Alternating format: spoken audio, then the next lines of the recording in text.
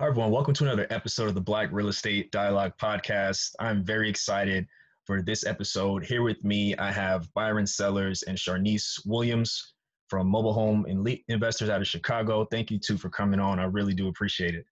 Oh man, thanks for having us. We appreciate you. Yes, sir. Definitely. So first, we'd just love to hear from each of you. What were your childhoods like, and what did you see, or maybe what didn't you see that shaped your view of building wealth? Yeah, so as far as my childhood, born and raised here in Chicago, lived on the southeast side my whole life. Growing up, I always tell people growing up, entrepreneurship is something new to me because growing up, only thing I saw in my family was just everyone, going to school, getting that degree, getting that nice job, and that was it. That's all. And that's what I was taught. I was taught that, you have to go to school, you have to study, you have to be in your book. So that was primarily my childhood, which is really focusing on school. And then once I graduated college, just getting that job. So, and even my parents, same thing. My parents, my mom's an accountant, my dad, he was in the military at first, and then he ended up just getting a regular job. But, that's all I knew as far as my childhood and my upbringing. Yeah. And for myself, I grew up in a Jehovah's Witness household. So that was growing up, to me, it was normal, but a lot of that kind of came from the concentration was schoolwork, ministry work. And, I was kind of taught that my mother used to always tell me I was materialistic because I tell her I want that Lamborghini, I want that Ferrari, and and so I always kind of knew I wanted. I was like, I tell my mom I want to be rich. So, I think not to say it was a battle, but growing up, just finding out who I was, it wasn't a lot of, entrepreneur. It wasn't any business savvy people that was really in our network. And I think my first experience was, when I went to college, that's when it kind of opened up my mind to say, you know what? I think, I'm watching shows. I remember watching The Apprentice and shows. I'm like, this is where I want to be. And I grew up, I was a caddy as well. So I caddied at golf courses, and I would see these wealthy men pull up in all these cars. And then, on a golf course, they're just talking about $1 million transactions. And I'm like, I want to be a part of that. And that's where my curiosity got sparked. And, that was kind of my quest as well. For sure. So I think it's cool. I think it's very interesting how just growing up, how it can shape you as an adult. And sometimes you just want to do something different. And so why mobile homes? It's not something that people talk about. Well, people are starting to talk about it more, but especially in our community, I don't know anybody else in our community who is succeeding like you two are in mobile homes. So why mobile homes? How did you figure out that that's what you wanted to do? And so at the time, let's see, March 3rd, 2017, that's the day I was fired from my job, and I kind of went on my entrepreneur journey. And I tried a lot of stuff, right? I tried fixing credit. I tried some MLMs. The serial entrepreneur. Yeah, right? I think just a bunch of stuff. I was just trying, and my main thing is I wanted to coach people at the end of the day when it comes to just life coaching. And I was driving a Lyft at the time, and still wanted to do real estate. And I came across a podcast. And it was on mobile homes. And I sent it to Sharnice because the passengers had told me they didn't want to listen to it. So I sent it over to Sharnice. And when I got home, she was just like, Byron, we doing mobile homes. Yeah. I told him like, look, we doing mobile homes. Because at the time, because he was trying to get a building as well. He never really talks about that. But he was trying to get a building here in Chicago. And that kind of fell through. So he actually, at the time, he wanted both of us to get buildings, and then we would house hack. And so we would live in one unit, rent out all the other units. But, like he said, I heard that podcast, and that's why I salute podcasts so much, because just from hearing that episode, it sparked me enough to be like, listen, I know you're trying to go the traditional route, but let's try something different. Let's go ahead. Let's do mobile homes. The capital is lower. Our credit doesn't have to be so up to par, which it wasn't at the time. And man, it's been a selling since then. Definitely. That's amazing. So what did that first mobile home transaction look like for you? Yeah. So, man, we saw over 40 houses before we got that first one. And we saw some stuff that, what I love is like when you kind of do traditional real estate, you see mobile homes, even you see a bad one, you're like, oh, I can fix this. Like this is no problem. But the ones it was the perfect deal, honestly. Sharnice had contacted a gentleman that was a park manager, and he said he had 2 houses he wanted to show us. And when we got in there, one house was it 6,500? Yeah, one house was 6,500. The other one I think was 1,500. Yeah. Yeah, and so we was like, we want them. We saw him. We was like, oh, we need these. And he was like, throw me a number. And I know Sharnice had told me to tell him 4,000, but I was just like, I don't want to insult him. How about 4,300? And he said yes. And we was like, for 2 houses? He's like, yes. We was like, oh yeah, this is it right here. Yeah, but I told him he would have went for that 4 too, though. He would have still went for that 4. But no, yeah. We ended up getting them 2 homes for 4,300, and then we ended up selling both. So the first home we sold for 9,500. So that was 3,700. Let me go back. It was move-in ready. So the cool thing about that deal is that we didn't have to do anything. It was clean. The park had just cleaned it. We didn't have to do anything but just market it and sell it. So we ended up selling that one for 9,500. And then the second one. And the second one was the $500 home, because it came out to $500. We put $3,000 into it. It was all in $3,500. We sold that one for $10,000. That was our first 2 deals. So we knew it was like, okay, let's try to do this every month.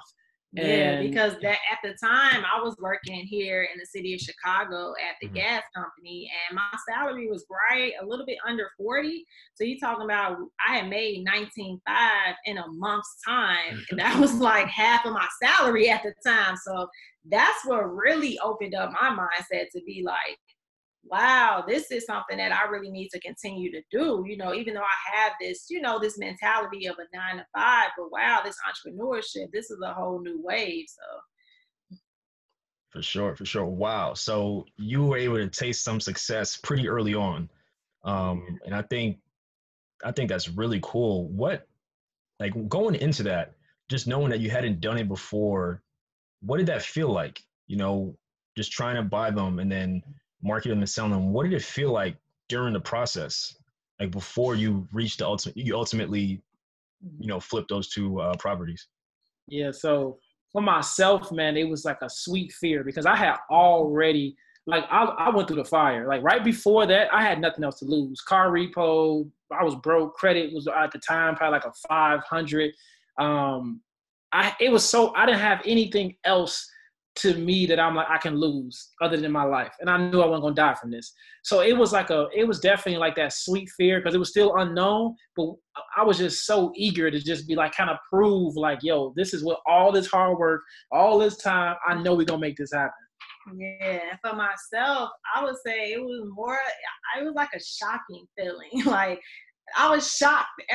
Going through the process, and even when we flipped it and just seeing the amounts that we was getting, like it was a shocking factor, because I didn't know anybody else that was doing anything like this or any type of entrepreneurship, except for when I met Byron. He was the only person in my life that was doing something like this. So, and even some of the stuff that he was doing prior to us coming together and doing mobile homes, like, of course, I've always been supportive, but in my mind, in the back of my mind, I always had that, this is unbelievable. Like you can't be making money like that. Like, is this legit? Is this illegal? Like, thinking like that. So, yeah, for myself, it was really just a shock factor. Like, wow, like, yeah, this is real. Like, for sure. So you had the first taste of success, and how did that grow from there? I know you mentioned you're like, what, let's see if we could do this once a month. So talk to us about how things just continue to grow from there. Yeah, so the scaling part, the next month our next deal, we have found another home, $3,000. Down in Indiana, and we ended up putting that on for terms. So we were getting like $428 a month for that one. Then we still had profit. Then we turned around. We went back to our original park, and then we ended up we basically almost got a buy one get one free home. That we were going to get a home. Park manager was given to us for basically $2,000, and really it was because it was helping a lady out. So then she's like, hey, I got another house. I like what you guys did. Have this free home. So we got another free home. And from there, that's when we opened up our eyes. So we set our goals, like we want to do four homes a month now. Let's go ahead and scale this. And then we start meeting people in the industry that start giving us more tips on how to really scale and make it systematic. And, I would say we hit that 4. And, I think when we slowed down a little bit, once we started, we was like, we got to teach this. Like, we was like, I love what we're doing, but people got to hear about this. And, I feel like we're going to be blessed just by teaching this, but, the 4 homes a month slowed down to, the 2 to, but it was still good because people were still getting great deals. But, once we start to focus on teaching people, it was just like the amount of deals, the amount of opportunities just opened up so fast. Wow. And I love that. There are some people, they get put onto something and they kind of just keep it to themselves. And I've seen just in following you all, like I follow you two very closely, and you just give so much, from the lives to the webinars to honestly a reasonably priced course. Someone could make that money back probably definitely on their first deal. Yeah. So for me, I've noticed just the giving. And I don't think it's a coincidence that because of that, deals come your way and you're able to still succeed and prosper. So I think that's a really great thing that you noticed just so early on. This is something that, we want to teach people. And usually towards the end, I ask more about the course and support, but we might as well just dive into it a bit now, since you brought it up. I think it's fantastic. Thank you so much. No, definitely, man. I mean, like, for us, I want to say in month 3, we was like, imagine where we were at, right? Because we were myself was almost at that rock bottom. Sharnice was transitioning into, debating. Situation. Yeah, she was debating, like, do I want to be an entrepreneur or do I want to go back to the workplace? No, I told him straight up I was going back to work. But he told me, like, no, you're not. You're not doing this. Like, don't give up. Yeah, I was ready to give up. Like, I say that because I know it's a lot of other people in my shoes right now that's probably like, man, like, this ain't working just yet, And I'm just saying that to say to be patient, because if I wasn't patient, who knows if I would have went back to work and, we even would have made MHEI or, just did anything like this. So. Yeah. And we knew, like I said, month 3, we was like, it's people just like us in this predicament that would love to be, because we understood like what was holding us back from traditional real estate was credit, was, having access to the funds. Like, we could have wholesale, but we knew our market at that time was, I'm not going to say saturated, but it was highly competitive. And we was like, you know what, like, we want to be able to help people, because here's my major thing. Like, I see people gentrifying our neighborhoods that don't look like us. So I saw opportunity to say, hey, I think a lot of times people forget about these neighborhoods. And here's an opportunity for my people to be able to actually come in and have some stake in America. For sure. And then do you two currently primarily invest in like Chicago and I think you mentioned Indiana, or are there other states that you invest in as well, that you've invested in as well over time? So right now we're working on a large deal in Pittsburgh. For the most part, it's been in Illinois, Indiana. And so, we've had a lot of students ask us like, hey, can we do deals with you guys? So we may actually start considering. Yeah, we may open that up, but we got a big deal coming in the next few weeks out in Pittsburgh. So once we get past that, we may open up the floodgates. But yeah, that's going to be huge. That's going to be huge. For sure. So I have just some questions. This is, like I said, this is a very unique interview than what we typically have. So I have questions that I have, and then questions from some followers. So first, could you just give a breakdown of the main differences between like a mobile home and just like a regular, let's say like brick home, or just a traditional home? I'm sure you get that question a lot. From your perspective, what would you say are some of the main differences, or maybe even misconceptions too? Yeah. So the major difference is one is built in a factory, and then where there's the manufactured home, and the singular family home is built from the ground up, builders. And when it comes to materials, the materials of the home are, I guess you can say, more cost efficient, but it's the same functions. And then normally mobile homes, all of your plumbing is above ground. It's covered. What they have is called skirting that covers that. And I was going to say, as far as the capital, what I love about mobile homes, that it doesn't matter what market you're in the country, they're always going to be cheaper than traditional real estate. So whether you're in the Midwest with us or you're out in Cali, it's still going to be very, very much lower for you to go ahead and afford, if you do have that cash on hand just to buy property. For sure, for sure. And what are some, so I know growing up, especially people from big cities, the media paints a bad picture of mobile homes, right? All type of negative connotations. And for most people growing up in the city, that kind of language is normal. Obviously, it shouldn't be, but what are some misconceptions that you run into, or people, maybe students, or just regular people in conversation or DMs, that just false things that they say or that you hear about mobile homes that just are not true?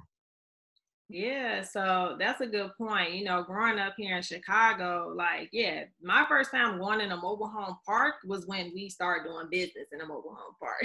Being from the big city, I would ride past them. My family is also from down south, so I've seen them all the time. But yeah, because of that stigma, it was kind of like, oh no, don't go in there.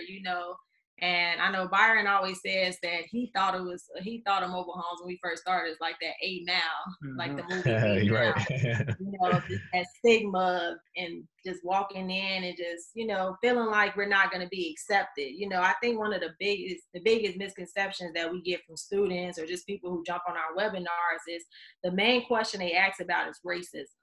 And that's something that, I definitely want to address and just say, yeah, you may experience some that. We have had some students that say that they have experienced something like that. But, then I can say for myself, I've experienced that sometimes in the workplace. But what do? You just, you brush it off, you walk away. And that's the same thing with a mobile home park. Byron always says, if you're not comfortable, just leave. But 9 times out of 10, that's just that individual park. That's not all of them. We've been blessed to be in a situation where we've never experienced that. Everybody that we've done business with, all the park managers, the park owners, they've been really appreciative to have us work in their communities and to be selling these homes. Yeah, and mobile homes really have a great community feel.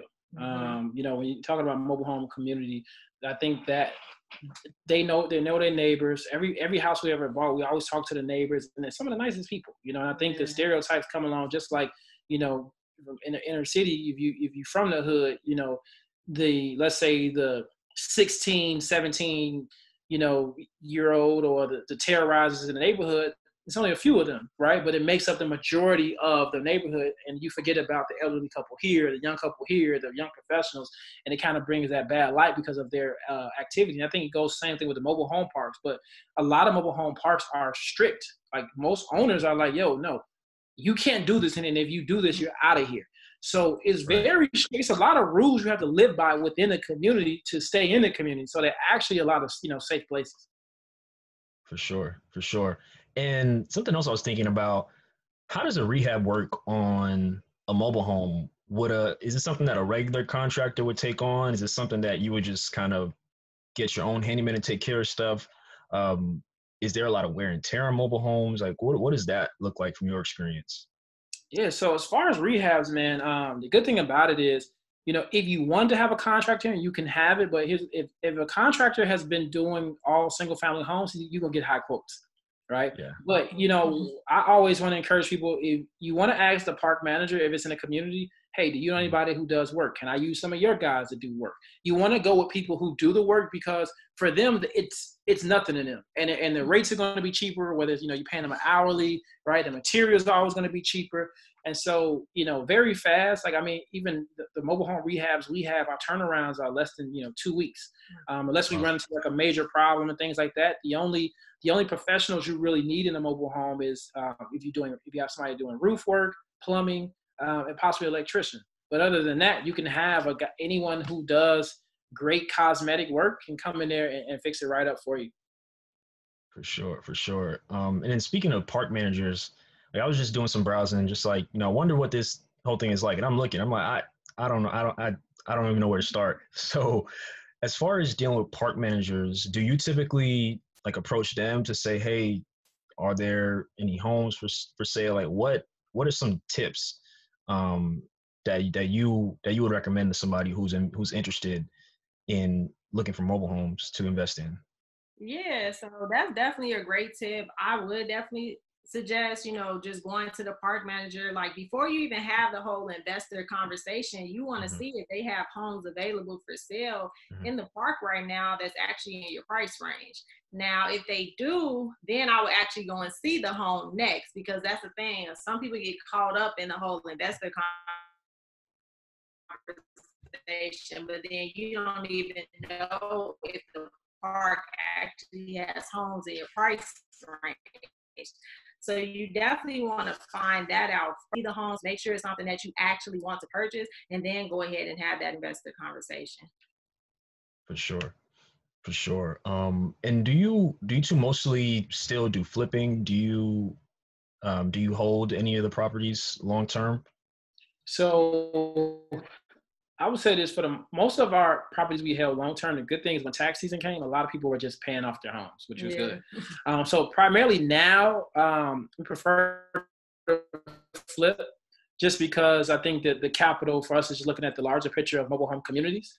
Mhm. So, for us, we kind of do the flipping strategy, but it's still open. If a good deal comes and we know we can get some good cash flow, right? Or if we know we Yeah. can get multiple homes out of the package from a mobile home community, then we know we definitely consider the rent to own and getting payments for those things. For sure, for sure. So you seller finance some of them back to the people who live there? Yes. Got it. Got Yes, it. we always do self finance.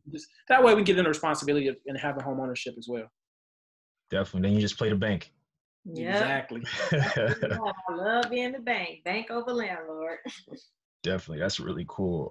Do you find that a lot of people are open to it because they could own it in a relatively short period of time, or is it sometimes kind of you have to negotiate a little more than you would want to on those deals? No, people love it because it's similar to a car.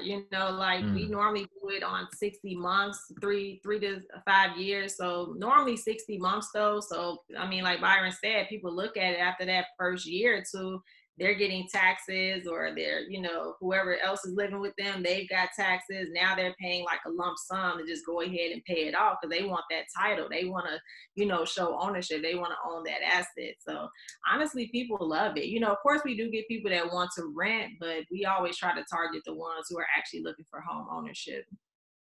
definitely, definitely. It's really, really cool. I have a couple more questions from followers, but I want to ask, what does the future look like? I know you mentioned you have a big deal coming up in in Pittsburgh, but what are you two have come so far in just about 3 years, right? So Yeah. what's the future look like? Like what do you hope for?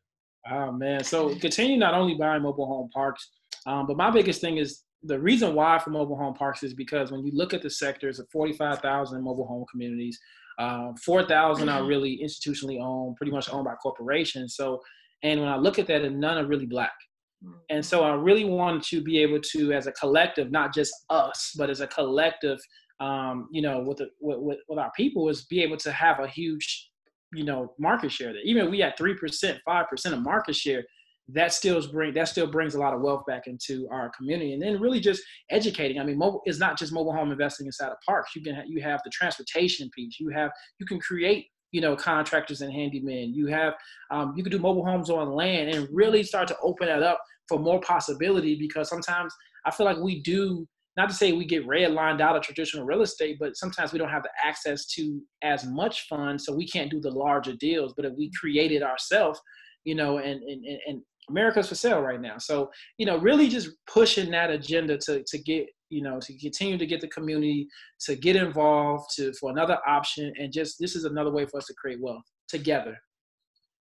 For sure, for sure. And I love that because, especially how things are going these days, a lot of times it's very easy to feel that someone else should give us something for nothing, for no work. And there's abundant opportunity all over. You two noticed one within mobile home parks, and you just scratching the surface. So I feel like there's just a ton of opportunity, and we just have to keep growing and grinding. And you two are definitely on your way and showing us how to do it. Yes, Yes, thank you. thank you. Yeah, that's what it's all about, man. Just, each one teach one, and we all Yes. continue to build together. For sure. So I have three questions from followers. So the first one is from Layla the Investor. She said, when starting out, do you buy land with homes on them, or do you buy individual homes and rent the land? So honestly, you can do both. If you want to go ahead and start that, like, again, to talk about the mobile homes on land, it's still an affordable option versus building up on that land. So, that is always an option. And even if, as far as buying homes is already pre-existing on land, yes, like pretty much that's just your own park. So now you're collecting, your own land fee per unit, which is always a great option. For sure. And then Manny's Mom Fitness said, this is actually kind of, she probably wouldn't appreciate me laughing at this, but she said, why can't I find cheap mobile homes here in Cali? They want 15 to 20K and another 10K for rehab. How can we get the deals for 5 to 7K like you with 5K rehab? Okay, one, I want to say 15K in Cali, that's a deal. Yeah. That's what I want to say. I forgot her name that fast, but love, I want to let you know, in California, 15K for a mobile home, that's a deal. And I think what we need to understand too is that it's all going to depend on markets. People see us, they see us in our markets, they see down south, they see us, buying those cheaper mobile homes. But then, if you go over on the East Coast or even on the West Coast, y'all know y'all houses are more expensive than even our traditional real estate. So it's going to be the same thing as mobile homes. That's just the honest question. Yeah. I mean, the honest answer. And then I would encourage you too to possibly, if you want to find homes that you want, possibly, find somebody you trust, partner up, JV with somebody in the Midwest or in the South. That way you can put the capital up and they can bring you back a good return. But yeah, I'm not going to lie, unless you go down to Tijuana, you ain't going to find no $5,000 home in California. But 15K is good. If she said it's 15, she put 10 into it for rehab. She's looking at 25K, but how much can she sell it for? Yeah, if she in SoCal, you're talking about 70, 80K. Exactly. That same house in our market, we can only probably sell it for maybe 18, 20,000. So that's the thing. People see us getting those cheaper homes, but our markets, our margins isn't as higher. She has higher margins. So, hey, go for it. Got you. Kind of leads into the next question. So CIG Investments said, what are the steps to invest in mobile homes long distance? So yeah, it's really, doing things like we have a Facebook group. There's several Facebook groups out there. You just want to get in the community. You want to get in the community. You want to see who's doing what. You basically want to check their track record. Can they show you some deals? Just like virtual real estate now. And mobile home investing is not new, but it's kind of new to our community. So we still are building trust around that. But that's the biggest thing. You just basically want to be able to work with a trustworthy person that's going to, can show you proof and, stay in communication and build a relationship. Mm-hmm. Yeah, that's what I was going to say. Because virtual real estate is very popular because there's a lot of online portals and things of that nature. But with mobile homes, like he said, it's fairly new. It's not really anything like that set in stone yet. So you definitely want to have that boots on the ground person if you are going to do, any type of long distance investing. You just want to have somebody down there that can kind of be that boots on the ground to go ahead and set everything up. And then maybe you just get the fee on the back end just for like introducing the deal or something. For sure. That makes sense. Would you say that renting out, like buying a mobile home as a rental in, like, let's say someone didn't want to flip, they didn't want to sell it finance, could it also be potentially lucrative if they did a long-term buy and hold and just rented it out to somebody? Oh yeah, for sure. Yeah. Yeah, definitely. It's just, I would say if you're going to do that, either make sure if you're going to be doing the work, if anything, make sure you're either close to the community or, you're going to hire somebody who is close to the community. They can be a property manager that, whatever that you're paying. But that's the biggest thing. You want to be able to, if anything goes wrong, you want to be able to maintenance your stuff and not be hundreds of miles away. That makes sense. So I know you two have like the Facebook community, you have your course, you have so much to help people. So can you just talk through just the different resources that you all have for people and how they can learn more about what you're doing and become mobile home investors as well? Oh yeah, for sure. So, like Byron mentioned, we do have our Facebook community. We love it because it's truly that. It's truly a community. We have investors across the country, doing mobile home deals. We're in there, of course. We have our live classes that we do. We actually have other mini classes in there, even outside of our course. So it's tons of value, tons of information. So we have that. Then we also have our elite e-course, and I call that's like the Bible. That's everything that you need to know about mobile home investing from start to finish. I think somebody asked as far as like, what are those steps looking like? And that's everything. Every step that you need to follow is in that course. And it's a virtual, it's a visual course. It's online through Teachable, and it gives you everything you need. For sure, for sure. Awesome. Well, I really appreciate this interview. It's been great. It's been eye-opening for me, just learning about real estate from a different perspective. And I'm just really appreciative of you two doing this for our community, because a lot of times, well, almost all the time in life, you don't think something's really possible until you see someone do it, especially in our community. Like I said, besides you two, I don't know any other Black people who are invested in mobile homes and have been very successful and also helping people out. So yeah, I now know it's possible, and just following you all for a while now. So I just want to say thank you. I really do appreciate you too. Oh man, thank you so much for having us. We appreciate it. We love this. For sure, for sure. And so where can people find you if they like to stay in touch with you, and just keep up with what you all are doing? Yeah, for sure. So we're heavy on Instagram. Follow us at Mobile Home Elite Investors. Same thing for Facebook at Mobile Home Elite Investors. Subscribe to our YouTube channel, MH Elite Investors.